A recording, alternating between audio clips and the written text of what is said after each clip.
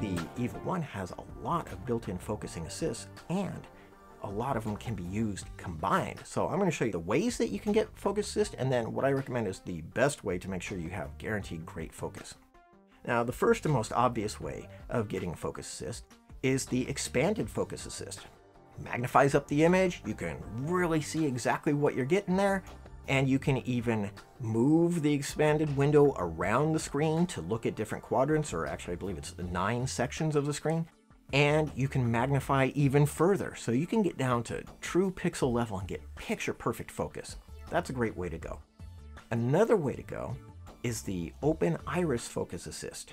Now, the Open Iris Focus Assist requires you to be using an automatic lens that has automatic iris control. But if you do, when you hit Open Iris Focus Assist, it will open the camera's iris all the way to maximum, so that makes the depth of field the shallowest. When the depth of field is really shallow, really narrow, then it's very easy to tell when something is sharply in focus or out of focus. So it opens up the iris, and then it compensates by cranking up the shutter speed so that it makes the exposure look like what your shooting exposure will be.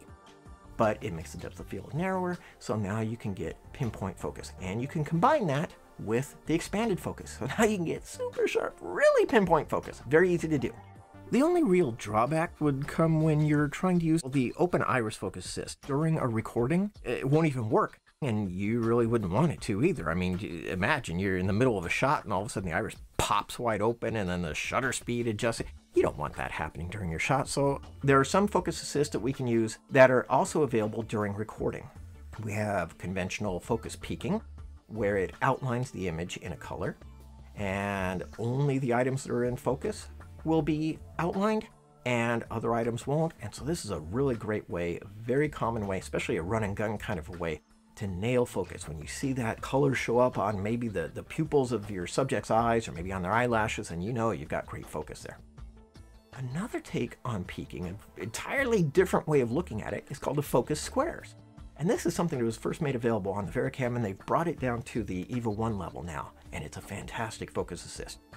Really simple, looks weird when you first see it, but it's very easy to get the hang of, which is that whatever's in focus, to any degree, will have a green square put on it. The sharper it's in focus, the bigger the square will be. Very simple game, and you just make the squares biggest where you want focus to be. And if there's little squares, you'll know that they're a little blurry, and if there's no squares, you know that they're not in focus at all. So you can choose peaking or squares, or actually you can set up to have both, but not at the same time. It's one press of the button would bring up peaking, and the next press of the button would bring up squares. So that can be used during recording. And another way to help focus assist, you can actually turn the screen black and white. Some people find it easier to focus on a black and white image. Yeah, to me, not nearly enough. But what's genius is you can have the camera turn it to black and white only when you're using focus peaking. So now the whole screen is black and white. The only color on there is that sharp red or whatever color you've chosen to be your focus peaking color. That makes it very simple to see when the peaking is working. Or you can also use it for the focus squares. These are 4 different ways that you can use get focus. There's actually a 5th way too. If you have an automatic controlled lens with automatic focus, you can tell the camera to take a 1-push autofocus. There's no continuous autofocusing on the EVA1, it just doesn't have that capability, but it can grab a focus. So you can point the camera at your subject, press the 1-push autofocus button, and it will and lock in on focus for you. And obviously it's going to be doing it at incredibly high precision, pixel level. Not that easy to make out focus on a 4-inch LCD. You know, there's limitations, but the camera can see and grab a great focus for you. You just want to be sure to double check it with your peaking, with your squares, with your expanded focus assist. Now, most of these focus assists are controlled by configuring them to a user button on the camera. The camera has 9 user buttons. You can put a lot of different functions on there. You can use up even 2 or 3 of them with focus assists if you wanted to.